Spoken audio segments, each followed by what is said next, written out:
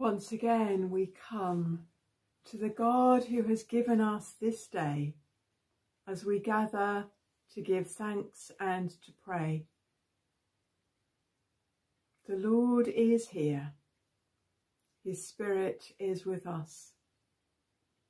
So let's take a moment or two, recognizing He has come and is ahead of us for this time.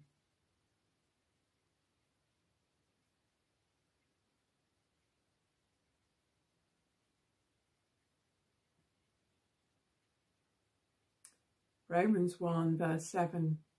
Grace and peace to you from God our Father and the Lord Jesus Christ. The Lord Almighty grant us a quiet night and a perfect end. Our help is in the name of the Lord, who made heaven and earth. So again we reflect on this day, the day God has given, maybe with challenges, maybe with joys, maybe just fairly ordinary. He has been with us.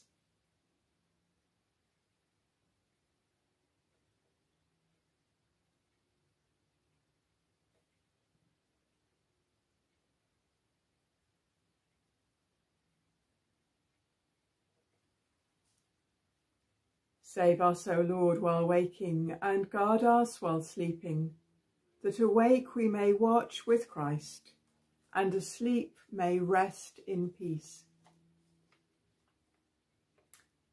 Psalm 41 verse 13.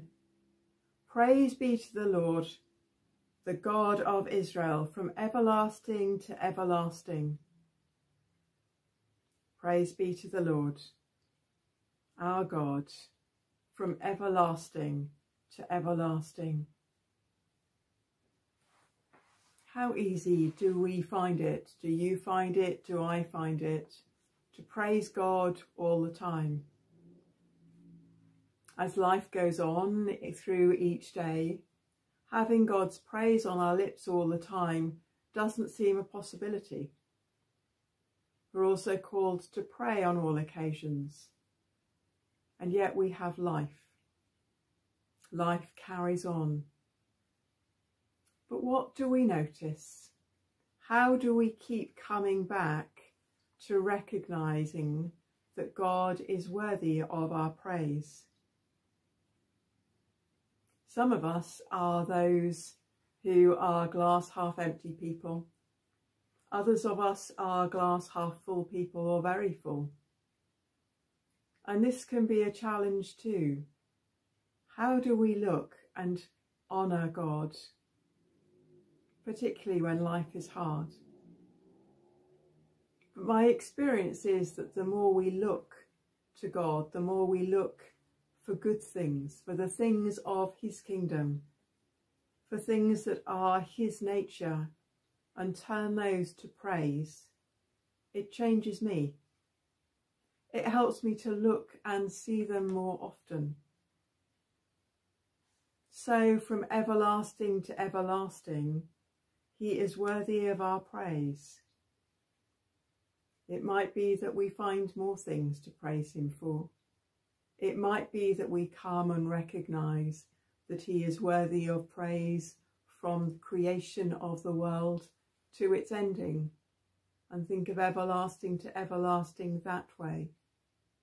Whatever we do though, let's ask Him to help us to praise Him, to look, to notice, and to be changed ourselves as we do. Loving God, help us. You who alone are worthy of our praise. Thank you. Amen. Be present, O Lord, and protect us through the silent hours of this night, so that we who are wearied by the changes and chances of this fleeting world may rest upon your eternal changelessness. Through Jesus Christ our Lord. Amen. And And together we pray. Our Father in heaven, hallowed be your name. Your kingdom come, your will be done on earth as in heaven. Give us today our daily bread. Forgive us our sins as we forgive those who sin against us. Lead us not into temptation, but deliver us from evil. For the kingdom, the power and the glory are yours, now and forever. Amen. In peace we will lie down and sleep, for you alone, Lord, make us dwell in safety. So may the one who makes us dwell in safety, who holds us in love and peace, assure you of his presence and his love this night. Amen. Bless you and sleep well.